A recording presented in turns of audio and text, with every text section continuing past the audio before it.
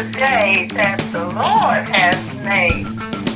We shall rejoice and be glad in it. Hallelujah, hallelujah. To God be the glory for all the good things He's done in our lives. Hallelujah, praise the Lord. Love you. I like this, that's my title there, The Glorious Resurrection Day. And to do based on time, I'm gonna skip like the Lord's Prayer. Matter of fact, I do the Lord's Prayer real quick. Watch this, watch this. Everybody, remember, you always want to pray, and you pray daily. So let's go ahead, and I'm gonna do that real quick too. You know, Christ, it is written that Christ gave us a pattern or method to pray. He didn't say to do it this way. He just said you should do it in the manner of this way. And the manner of the fact is that he said, after this man, therefore pray, our Father, which art in heaven, mean I'm a child of God. Because if I'm going to call somebody my father, that means I'm their child.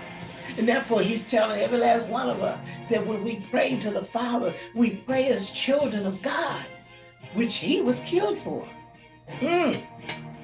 Hallowed be thy name, glorifying him. That's why we said there's a glorious resurrection day, because we glorify the Father. That's what Christ always did. He glorified the Father. Thy kingdom come, meaning God is our king, and his way, his system is the one that we must operate in, not in the system of the world. Thy will be done. Even Christ said, Lord, nevertheless, let thy will be done. And I know one thing, his will was to go preach the good news, not to preach the hate, not to preach the evilness and the nastiness that we see people do and sit there and try to glorify their own flesh. No, we glorify Father. Thy will be done in earth. See, I'm saying this for those of you who don't know the brother. Does that make sense, Brother Adam? It said in earth, his will, right? In earth as it is in heaven. So those of you that are supposed to be shining the light,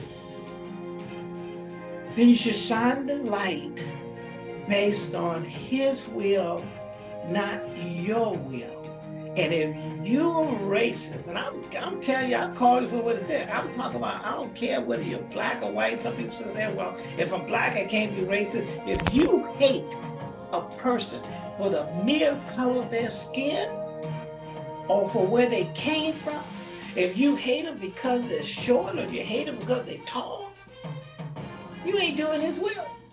That's not the system they came from. He said in earth, you're supposed to do his will. Christ came and did what the Father said. So in earth as it is in heaven, he said, give us this day. That means he wants you to pray daily. And you, like I said, if you don't know how to pray, use the manner that he gave you. But he said, give us this day our daily bread, which is the word of God. Same thing as his will is his word of God. If you do that daily, you will be blessed. He said to forgive us of our debts as we forgive our debt towards, because the fact is, hey, let the world let you know. Those people that hate people, those people that hate me, hate Brother Azra because of the color of skin, we forgive you. Let you understand that. Why? Because I want to be forgiven for the things I've done. And I ain't got time to waste my time on you. If you want to continue to hate, you want to continue to have issues, you do that. Because I'm going to tell you something. You're forgiven by me because I ain't got time for you. Amen? The other thing, and then he said, lead us not into temptation, but deliver us from evil. For thine is the kingdom. Once again, his kingdom and the power, his power. A lot of people sitting there trying to get the White House, trying to get the Senate, trying to get the Congress, trying to conquer things. The real power is God. His power is everlasting. All those kingdoms that were before us have been, wiped out, diminished, no longer there. But his power, and then his glory is eternal. And therefore, if you want glory, let God glorify you as you glorify him. But you trying to glorify yourself, you're trying to glorify your flesh, you're in trouble. You need help. And the other piece says, 15, he said, if you forgive men not their trespasses, neither you have a Father to give you. But if you give men not their trespasses, neither your Father to give your trespasses. So you need to make sure you understand that, and then move forward with that and understand that this resurrection day is also a forgiveness day, because he died and he He paid the price. That's redemption too, right? He paid the price. Hey, bro, that's a good day to celebrate right there. He paid for me. His blood paid for our sins. His blood paid for our redemption. See how you can really, when you start thinking about what the whole purpose of this day, of at least honoring him for what he did, because you should do it every day, and that's why he gave us the Lord's Prayer. It's because we have been redeemed. And I did put that Romans 14:12 again, so every one of us, people, can you hear the words that are coming out of my mouth? You can hear me, can't you, Brother Addison? And it says, so then, you want to do it? You give it to us, brother. What's that? What's that? You do read it for us. This is Romans 14:12. Can you explain that to everybody? Because that's why I'm happy about redemption and redeeming. Go ahead. So then every one of us shall give an account of himself to God. Hey, and look, can we pay for the price of all our messed up stuff that we gotta give account to? No, we cannot. It start adding it up, right? we can. I know your brother. We can. But we can accept the payment. It's like a car payment. It's somebody that's gonna pay for the bill. It's like somebody paying for your meal. It's somebody paying for your. And the thing about the blessing for the meal is great, but you and I agree. We talking about pay for that mortgage, pay for that car. The debt is too high. It's too high. He paid the price because we couldn't do it. And that's why I think you can use this day as a celebration day. Every last one of you are going to hear this. You're going to hear it today. I'll send this one out. I normally send out the first 30 minutes anyway. but the rest will come out to the rest of the week. But the whole point is that I could not pay the price. Brother Addison couldn't pay the price. And everybody who's listening to me and everybody we see on the street and everybody that's going to worship today, couldn't pay the price. He had to pay the price. We was redeemed because of his sacrifice. And his sacrifice wasn't, people, it wasn't like, what you call it, Brother Addison? One of those how, you take an animal and you put him on the altar and it's him. He went through a ritual. No, his sacrifice is laying down his life for us and allowing people to do what they wanted to do, anything they thought they wanted to do to him. It's almost like a little 3-year-old come up there trying to beat Brother Addison and whip him, but he can't. But if Brother Addison laid down his life, and listen, look at ladies, that what you let a kid have a big rock in his hand, even a 3-year-old, and you just lay down and you don't move, it'll hurt you. Yeah. It'll hurt you. So and I think that's the best easy way to equate it is he laid down his life. Those people didn't have a chance of being able to take him out. He laid down his life for every last one of us. And that's another reason of celebrating today. And I understand most people probably not even thinking about the Easter Bunny or thinking about the Easter eggs. And most of them do it the day before anyway, but some of them do it today, I guess. But just remember and make sure your kids know that this is about a redemption, a forgiveness for the world. Amen? Now, look at my title, brother. I told you the title already, and I'm going to put it back up there for everybody to see. But then I'm going to hit you good with a scripture that you'll love. Like I said, let me put this back up here first. You'll love this scripture. Got a couple of them, really. Like I said, the title, everybody, is Teaching the Gospel Yeshua's Way. It is written. Glorious Resurrection Day, which is not written. But the part is written is that Christ died for the ungodly, which is in Romans 5:6. Everything we want to talk about is going to be based on what is written. So with that in mind, here's the first one for you, good brother. You'll love this one. Go ahead. Because I talk about it as a victorious, right? Glorious. So what you got? Now this I say, this I say, brother, that flesh and blood cannot inherit the kingdom of God. Neither does corruption inherit incorruption. Oh, really? Behold, I show you a mystery. Come on now. We shall not all sleep, but we shall all be changed. Whoa. That's a great thing, right? Yes, sir. In a moment, in a twinkling of an eye, Yes, sir. at the last trump, Mm. for the trumpet shall sound, Yes, sir. and the dead shall be raised incorruptible, Come on now. and we shall be changed. Come on. For this corruptible must put on incorruption, and this mortal must put on immortality.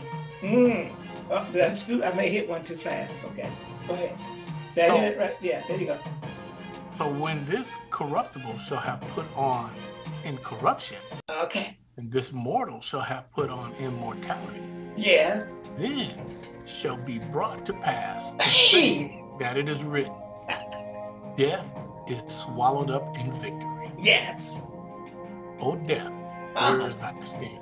Come on now. O grave, Woo. where is thy victory? Come on now. The sting of death is sin, Yes. and the strength of sin is the law. Yes. But thanks be to God, Thanks which be to gives God. us up the victory through The our victory. Lord Yeshua HaMashiach, Jesus Christ. Yes, sir. Therefore, my beloved brethren, be ye steadfast, What? unmovable, Yes. always abounding in the works of What? the Lord. Come on now. For as much as we know that your labor is not in vain in the Lord. In the Lord. Now we don't come off that now. If you want to bring your computer so you can see that, because you can talk about that and dissect it. But I want them to hear, I want them to see this brother. Because what do you think about it? I'm gonna come off a little bit, people. I'm looking at it, Brother Isaac, so I can still keep analyzing. Do you want to put on your computer so you can see it? Yeah. Yeah. The first thing I wanted to mention was everyone is putting on incorruption. Yes. Yes. Those Yes. who are in Christ and those who are not. Because he came for all of us, didn't he? Yeah, because everyone's receiving Come a on now. glorified body. Yes, sir. But the one that you want Come on. is the one for eternal life, Come on now. not eternal damnation. No. There's two glorified bodies. One is to withstand torment Come on now. throughout the end of times. Well, there is no time. There's no time. This is just for eternity. This is for physical. Yeah. Torment Yeah. for eternity. Mm. So there's that. Yes, sir. The other thing is to understand that only through Christ Only. is this possible. Come on now. Because if you stick to the law bringeth sin. It is. And it is the strength Yeah. of sin. It is the strength of death. Yes. It is the strength of the grave. Come on now. That's the law. That's the law. And And those so who when people are all hyped up on the law, that's what they're hyped up on. They're hyped up on death and they're hyped up on the grave. Come on. Because without Christ, Come on. death has its victory. Death has its victory. Yeah. Death is victorious. So you can choose Woo. to be on the side of victory, Come on now. or you can choose to be on the side of defeat. Woo. Sound like it sounds And like it's or understand death. this. Free will is Woo. still an option. Come on. Even in that, Yes, God sir. is not going to make you receive. Nope. Nope. Nope.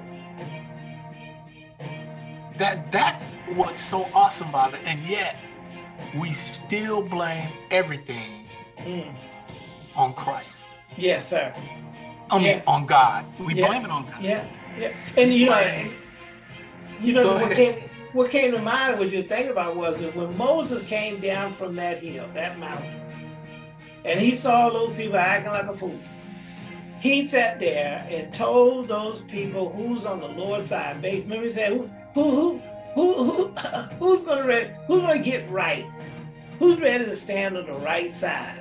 Yeah. And you know, most of those people came on the side of where he was.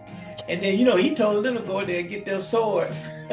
Yeah. and some people paid the price for what they did. But the point is all, I like what you're saying, because it's a daily choice to choose victory or to choose death, or to choose life or to choose death.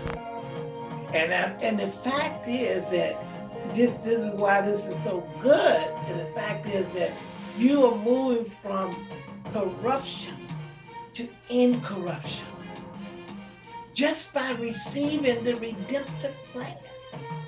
But it's a choice. And I said that call this a glorious resurrection day. It's because of the scripture was saying is, oh, death, where's that sting? Yeah, where is it? Come on now. Oh, grave, where is that victory? You don't have a victory. Christ has the victory. Christ gave and died for, and I like that part of it still. This is in the scripture, as we get to it, is for the ungodly. That's why we can celebrate. It's like a football game, people. Sports. He crossed the end zone. He crossed the goal line. And every last one of us now are easy to go ahead. Look, hey, I caught the ball, but y'all come on and cross the goal line. You have like some of the football players with one pass, one score, a whole bunch of them going to the end zone. The whole team score. The whole team score. If one crossed that, and only one can take that ball across the line. Only one. Only one. But the entire team, that's including those on the field and those off the field. Those in the, that's not even down on the field. Come on. They're associated. Yes, sir. With that victory. Uh-huh. Then they have the victory. They got the victory. Not only the team members get a ring, everybody associated with that team gets a ring. Yes. Yeah. That's what's awesome about that. But that's just a parable. But that is a parable, though, isn't it? I mean, that's a good parable, isn't it? When you think about it. Only one need to cross the goal line. Once that person crosses the goal line, everybody else gets the point for that on that team. And Christ, one laid his life down. Laid his life down. He didn't take it. But brother, that's very important, isn't it? Nobody took it. He laid his life down. And even death. That's what that scripture, we'll put it back up here. That's what that scripture said there say. Oh, death. Wait a minute, death. Let's talk about you. Let's talk about you because you're a bad boy.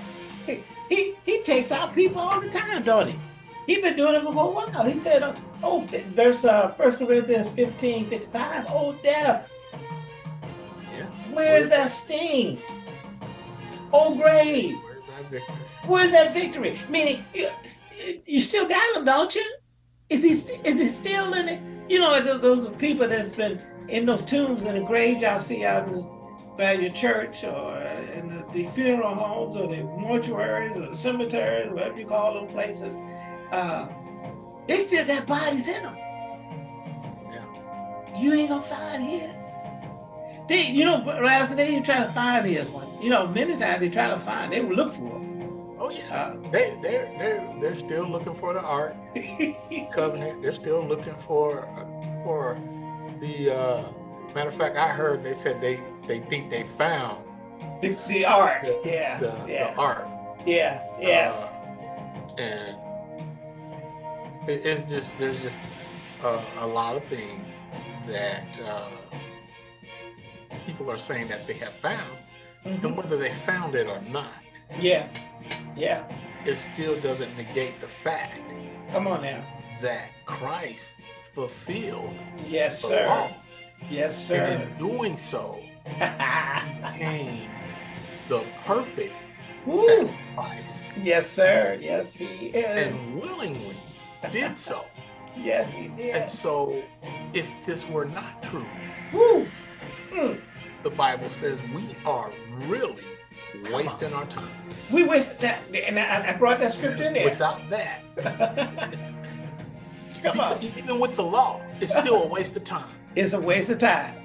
It's a waste of time, and I understand, and that's why I think, and I really want people to help us believers, by help ask the other believers, go by the doctrine of Christ, because you're really hurting our ministry of preaching, because we sit there and talk about Christ, preaching the gospel, but all people do is point back to the fruit. People, because this is a unified body of Christ message, isn't it? And if you're part of the body, preach the gospel, because the people are looking, well, ministries anyway. There's a lot of ministries, you're not preaching the gospel. You're preaching hate, you're preaching disdainment, you're preaching dissatisfaction, you're preaching, you're trying to do things by the law instead of trying to do it by the love. You think that you can do it by the flesh, you think you can do it by the law, but you can't. This is Resurrection Day. I'm gonna keep saying that throughout our platform today. This is Resurrection Day. The bottom line, it is, without teaching the gospel, you're basically a soundless instrument. Yeah. You are, it is a waste of time. Woo. To go and learn about the law, or to go and learn about this world and this world system. You don't have to get an education to know what corruption is. Yes. Just live. Just You live. know, the law is what the law is, but the problem is the law keepers don't even keep the law. They don't. They didn't. They didn't. Well, he told them that in a couple of scriptures. Maybe I bring that sometimes, but the fact that he said, don't do what, you hear what they say, but don't do what they do. Don't do what they do. And this goes for earthly laws as well. As well. Yeah. You know, so without the redemptive work of Christ, we teach in vain. We teach in vain. We live in vain. Yes, because, sir. And without the purpose of the true purpose we should be celebrating for this holiday. Come on now. Or this day of celebration, I should say. If he didn't rise from the dead, then we are still teaching in vain. Yes, sir. Because he is the first to receive the glorified body.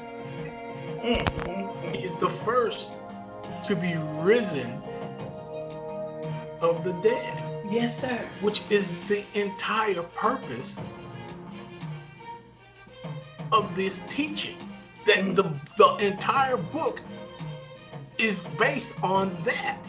It's all based on that. The Testament is to teach types and shadows of that. Come on now. It's to keep a group of people in remembrance of what is prophesied by God in the garden. Come on now. It's just the fullness of times has to take place in order for that prophecy that God spoke in the garden. Yes, sir. To Adam, to Eve, and to Satan. And so when the fullness of time for Christ to be born, he had to be born of a man to fulfill the requirements that met what God said in the garden.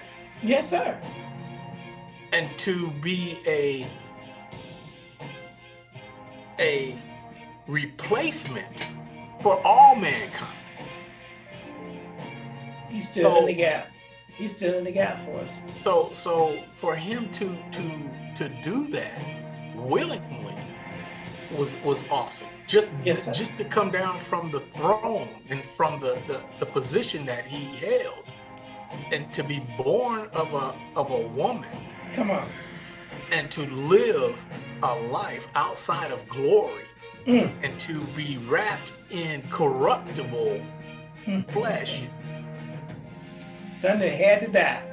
Yeah. He had to die one way or the other. Yeah.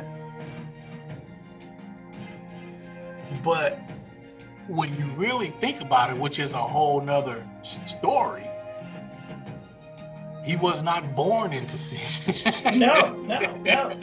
Because he wasn't born.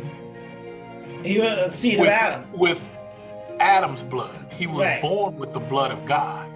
Exactly. Which was not tainted, which put him before Adam, which made him the first. Yeah. Adam. He's the first of, what is that? Well, he's the first of being resurrected, right? Resurrection, right? Because Adam himself, his seed, if you think about it, right? Because that's what they compare those two, is that his seed, himself, was not tainted until he jacked it up. Yeah. You know what I mean? Yeah. There was no need for any of this until he sinned against God. Exactly. Then the Bible came. Come on now. Then there was a need for the Word of God. Hey, look, Daddy had to set it. Daddy had to step in now and say, "Let me fix this. Let me fix this." You know. And in fact, look at this one, because it's so important. Last week you was talking about if this gospel would be here, you know, it'll be here to those who are perishing, and people. I think that the blessing and of people doing the work of the ministry, all of us. See, I'm talking about the whole body of ministers, correct? To go do the work of the ministry is to show the light, the glorious light that comes from Christ. And this right here, let's read that for us, good brother. I know you love this one too, because it all lines up with where we're coming from. We're trying to tell you what the purpose of this Resurrection Sunday is. This is the day that the Lord has made. We shall rejoice and be glad in it. Hallelujah, hallelujah. To God be the glory for all the good things he's done in our lives. Hallelujah, praise the Lord. Love you.